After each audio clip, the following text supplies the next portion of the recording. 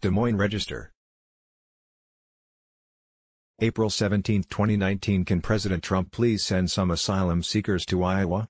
We desperately need people, whether he's advocating a wall on the U.S.-Mexico border or threatening to completely shut down entries. President Trump is more about theatrics than logistics on immigration policy. His latest idea: send undocumented immigrants to so-called sanctuary cities, loosely defined as jurisdictions that refrain from cooperating with federal immigration authorities who want city jails to detain people who have not committed serious crimes.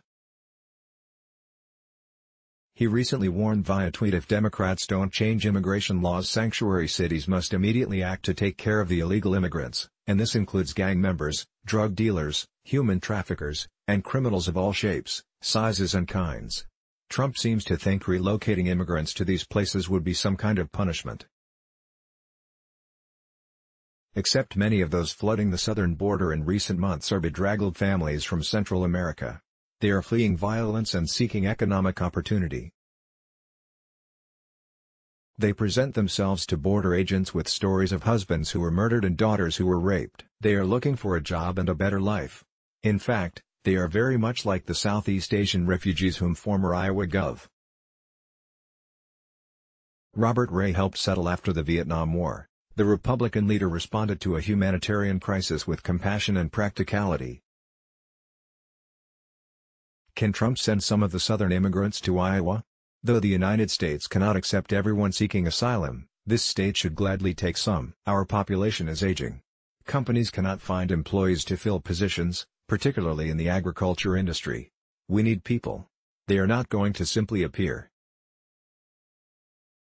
And since much of the country is experiencing the same demographic struggle, the people are going to need to come from other countries. Iowans should be raising our hands to resettle more refugees.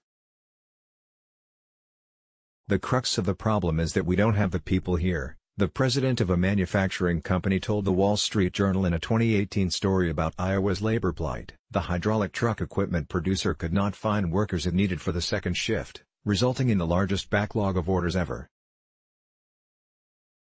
Employers across Iowa, from restaurants to agricultural operations to biotechnology companies, can tell similar stories about searching for good workers. Many industries compete for the same pool of people, and the pool is too small.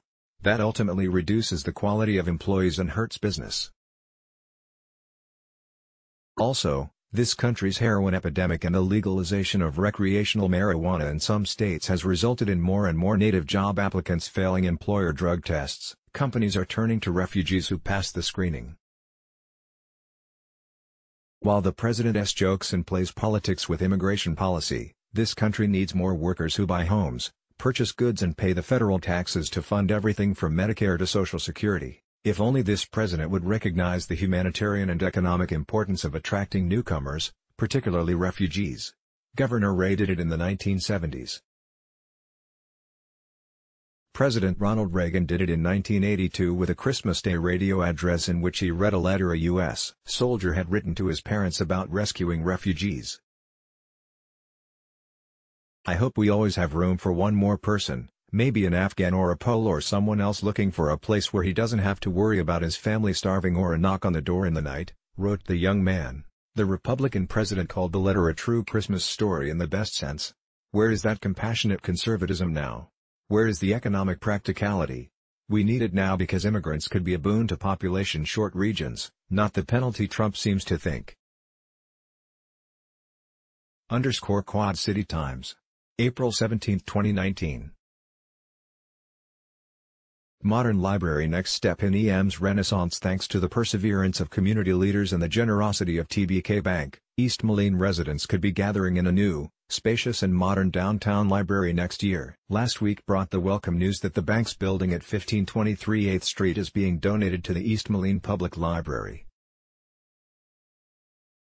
It will be renovated and expanded to replace the 84-year-old, 9,500-square-foot library at 740 16th Avenue. The new building will boast 22,000 square feet of space, slightly more than a study commissioned by the Library Board in 2012 found that the library required to comfortably meet community needs. Efforts by the board to raise the money have been hampered by the high cost of new construction. Funding and siting issues are two of the biggest reasons new libraries rarely spring up quickly. Moline, for example, battled long and hard before a new, modern library replaced a cramped downtown Carnegie library. Rock Island still hasn't sorted out where and how to create a more modern and dynamic library system. For East Moline, the TBK donation was a game changer. The cost of the new library is estimated at $7.1 million.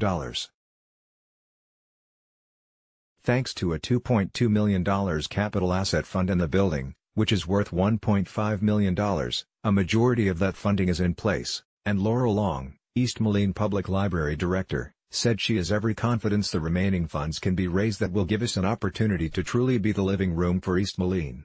The bank's changing needs and the leadership of local visionaries combined to make that pivotal donation possible.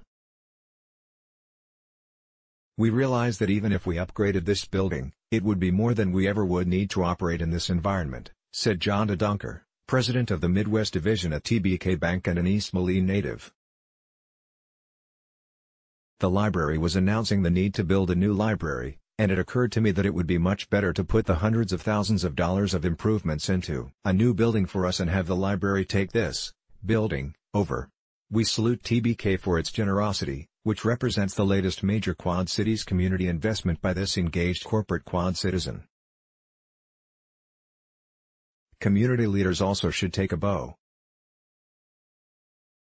As Long reminded us, thanks to the remarkable vision and support of the Library Board of Trustees, we're in a really strong position to take advantage of this gift by TBK Bank. A lot still must happen before a new library opens its doors. Of course, TBK will need to move out. Construction on a new building at 16th Avenue and 7th Street is expected to begin next month and be completed by November, DeDonker said. Then there's the money that still must be raised. Kudos to those who have already given, including the DeDonker family, which gave a $65,000 personal donation. We hope such gifts will inspire residents and businesses to make their own donations to give East Moline what Long called a transformative library, community center and gathering place. Its completion also will be another important step in East Moline's ongoing renaissance. Great communities have great libraries. Vibrant ones find ways to build them. Sioux City Journal.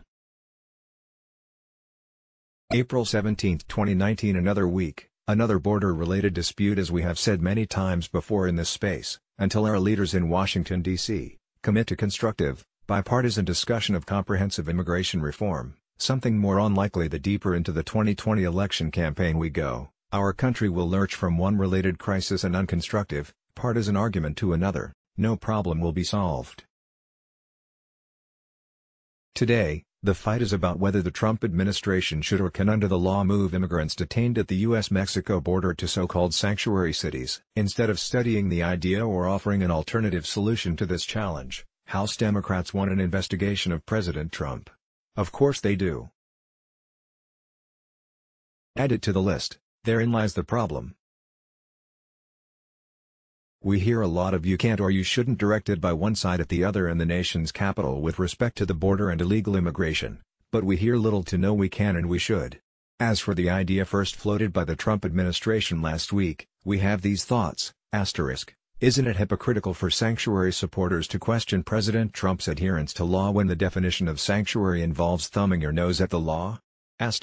We do not reject the Trump administration's idea for transfer of border detainees outright because we believe by contributing to illegal immigration challenges through embrace of sanctuary status, these cities bear some responsibility for responding to the problem of what to do with those men, women and children who have been detained at the border. This responsibility shouldn't fall on the shoulders of only border cities or border states. Finally, while we haven't agreed with every decision or proposal of President Trump on this issue, we do give his administration credit for continuing to focus attention on and give priority to the border and illegal immigration. Congress needs to adopt a similar sense of urgency. Regardless of how the present dispute over transfer of those detained at the border to sanctuary cities ends, it appears the systemic changes necessary to fix the border and illegal immigration for the long term will remain undone and chaos will continue to reign. After all, it's much easier for decision makers to simply point fingers at one another. Let's block